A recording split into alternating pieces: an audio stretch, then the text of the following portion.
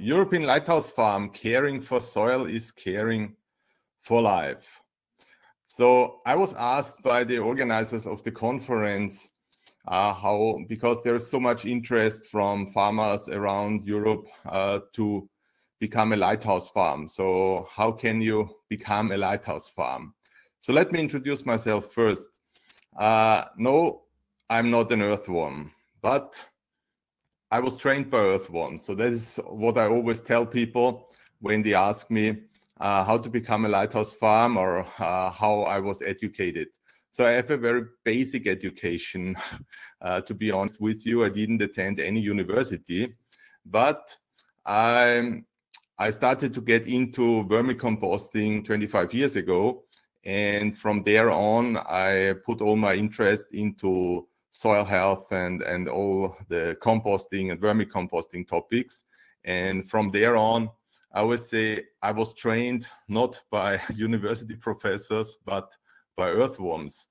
And what they learned me, what they told me, and what I understood within the last 25, 30 years is our soil is a hidden treasure. And it's really about that. And so let me tell you what we do. We started 25 years ago in vermicomposting. So we were interested in thermophilic composting, which is normal hot rotting, but then afterwards also in composting with the help of earthworms. So we produce organic fertilizer and peat-free soil substrates. And there we already started to get involved in research and demonstration activity because a lot of people were curious what we do. And we realized that scientists are really interested in our work. So we started cooperations quite soon. On the farm, so we also have a farm. I'm a farmer, an organic farmer. The farm is based near Vienna. It's in Austria. It's about 90 hectares, about 40 kilometers northwest of Vienna. It's an arable field farm at the beginning, and it's organic since 2006. We stopped plowing. My parents already stopped plowing 30 years ago because they like the earthworms. So surprising reason. They wanted to protect the earthworms, so they stopped plowing. And from now we have about 10 people working on the farm. 8 of them are university graduates. We have interns. We have a lot of students doing research and practice on the farm. So last year we had 15 interns from 8 different countries. We do research. We do demonstration activities in a range of different projects like Best for Soil, like the Trace Erasmus project, but also in cooperation with a range of different universities and research institutions all over Europe. Our focus in research and demonstration is mainly on soil health, but also in agroforestry, so bringing back trees and bushes on arable land, and in market gardening, which is growing organic vegetables by hand for the regional consumer market. I want to tell you a little bit about how lighthouses can be involved in future projects. So I was involved in the EU Mission Board for Soil Health and Food, which ended up in the Mission Soil Deal for Europe.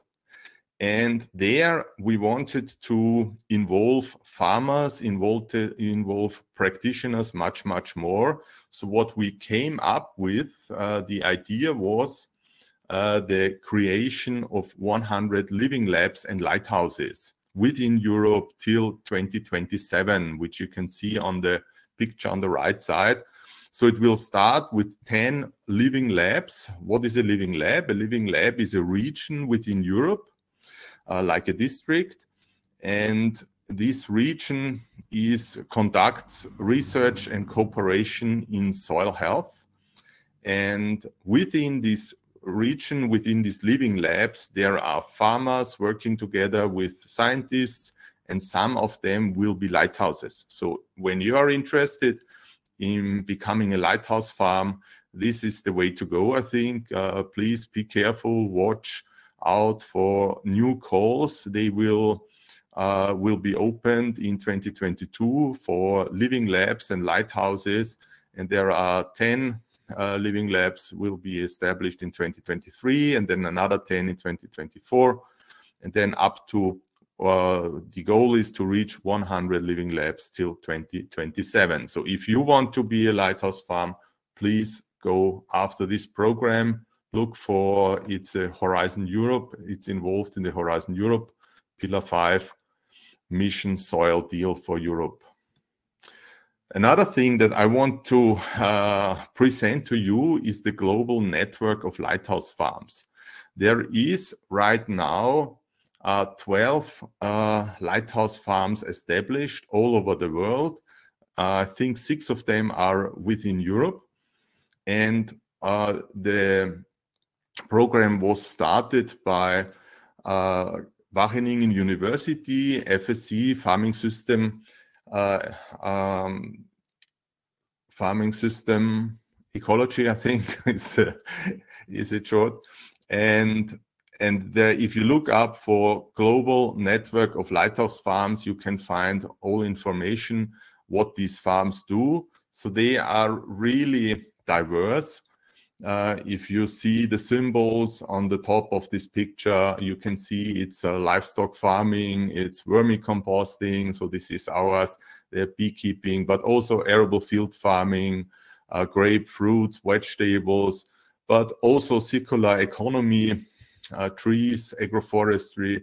So there is a lot of different topics, and it's really about systematic, it has a very systematic, holistic approach.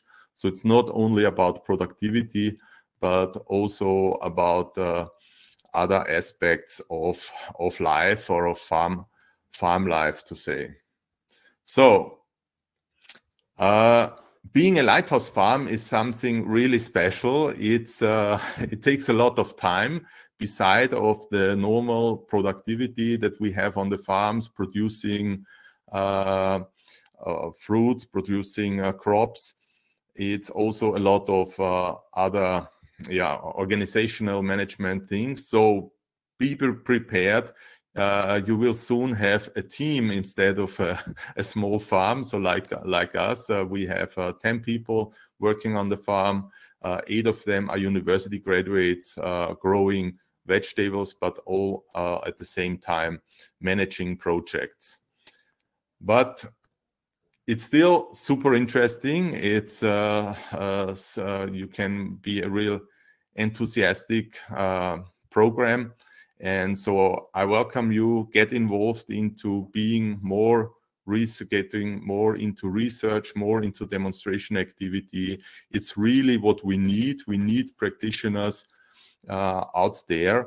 And you are already part of a network, part of the Best for Soil network.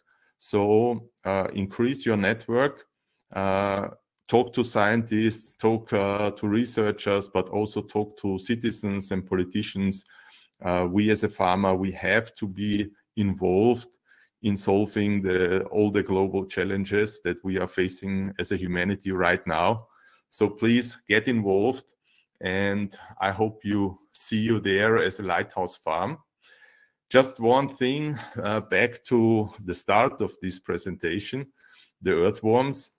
There is a nice saying, and I think it's something to consider. It's a French farmer's proverb, and it says, "Dear God knows how to make a fertile soil." And he has shared his knowledge with the earthworms. So it's funny because we as humans, we are so sophisticated. We are not able to produce, we cannot create soil. But the earthworms, together with the plant roots, with the microbes, so the whole ecosystem is the only way to produce soil. What we can do to support this activity is only to create the environment. So we have to create the environment, we have to do the measures, we have to use the methods that keeps our soils healthy. And this is exactly what we need for the next generations and the future generation to have a healthy planet in the future. Yeah, thank you. Yeah, thank you very much for your talk. That was great to hear. Actually, very important for new people entering. I already read that people from Morocco were joining, from Russia, from Romania. So we have really people from all around the world here in our conference. And please just put, if you have any question, just put it in the F&A, in the Q&A, in the Q&A part of this. On the right side, you have the session, and there is a Q&A. So just put it here.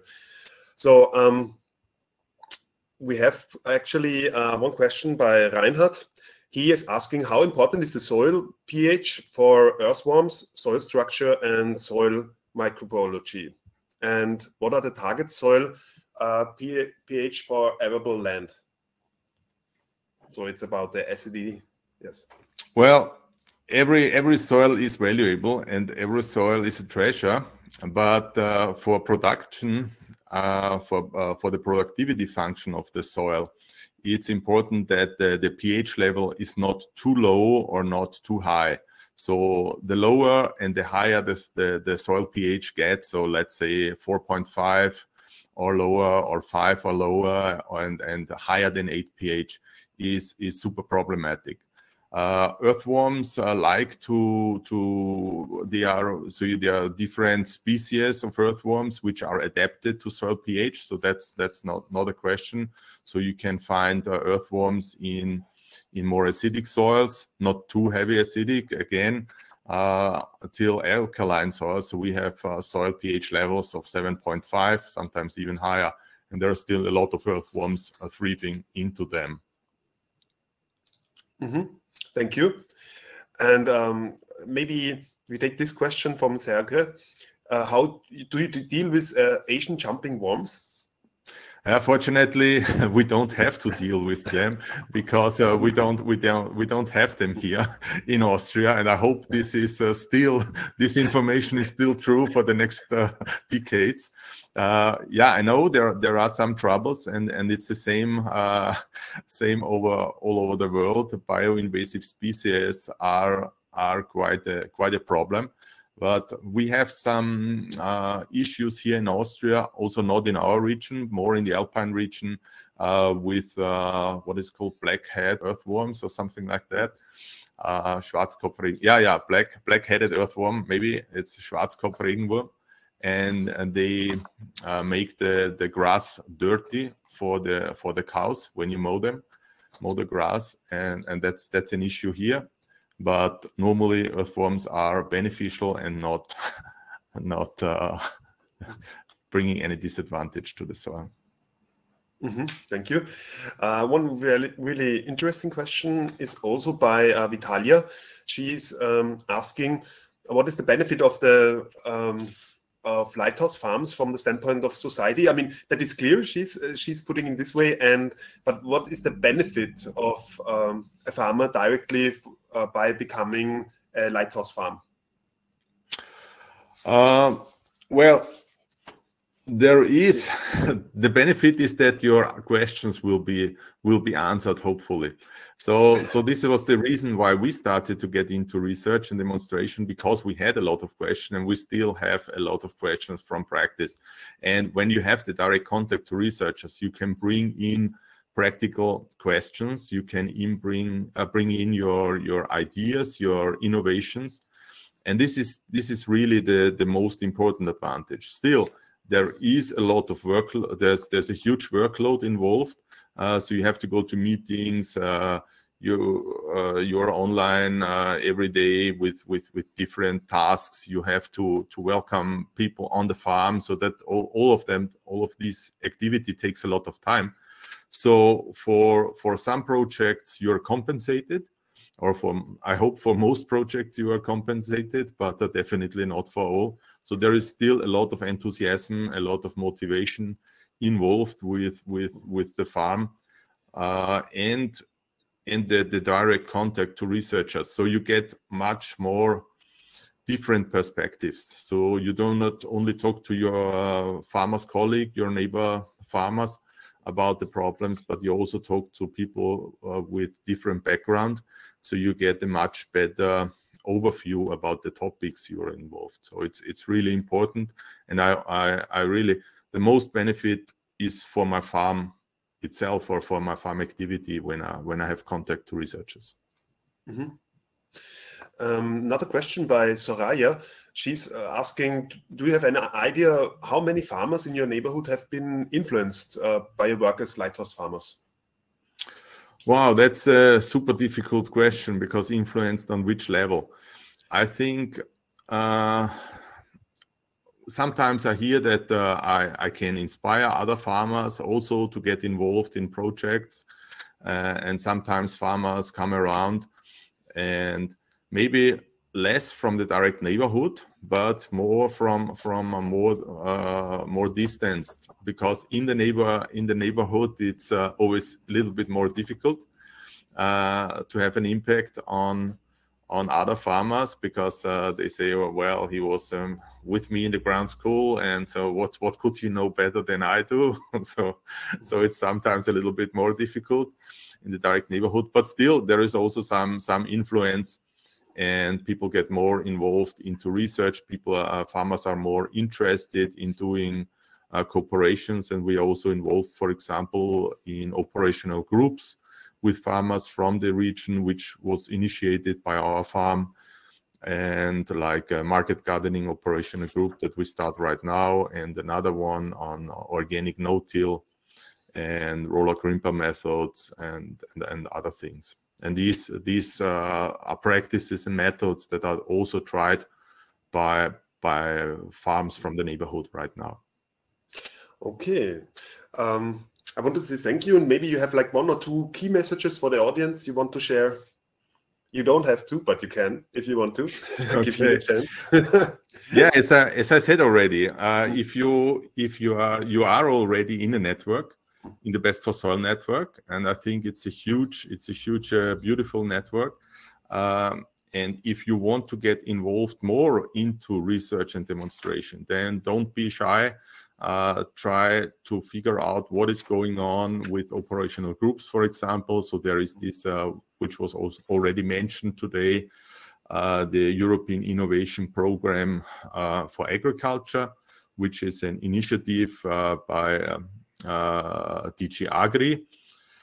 And if you look up the website, you will find a lot of information, a lot of fact sheets about soil. Please also check the Best for Soil website, and yeah, if we can even have another project after the Best for Soil period, then it will go on. And the topic of soil health is so important, and it's getting more and more important within Europe. So please stay updated, stay curious, and if we can welcome you once as a lighthouse farm, then I would be really glad. Okay, super. Then thank you, Alfred,